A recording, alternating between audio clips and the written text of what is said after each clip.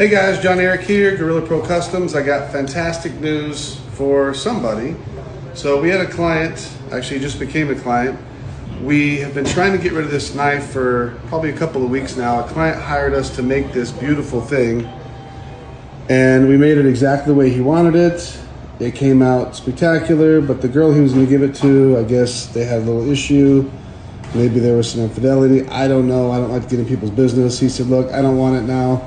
It's a custom, one of a kind, so I can't expect you to refund me. He says, just see if you can blow it out. I'll take a loss, and we'll go from there. So we put a couple of videos out about that. In the past couple days, we've gotten hundreds and hundreds of phone calls. It was out of most people's budget, so what we've decided to do is we're not going to replicate this exactly. It would be cool to sell a one-of-a-kind knife and then go produce 50 more, and then it's not a one-of-a-kind anymore. So we're going to make a similar knife, this level of customization and quality. We're probably going to make a limited run of maybe 50 of them so we can satisfy the huge demand. I had no idea people wanted, because this is not a practical knife, okay? There's nothing practical about this.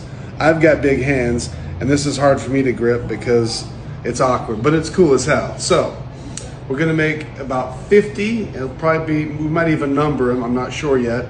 And we're going to make maybe 200 to 500 of something a lot cheaper but still very cool.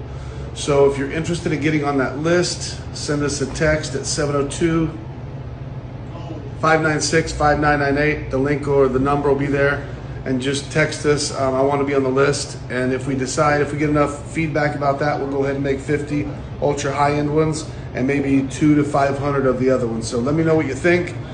This bad boy is going to be gone. I hope the guy's smart and puts out his own video and resells it for double what he paid. See ya.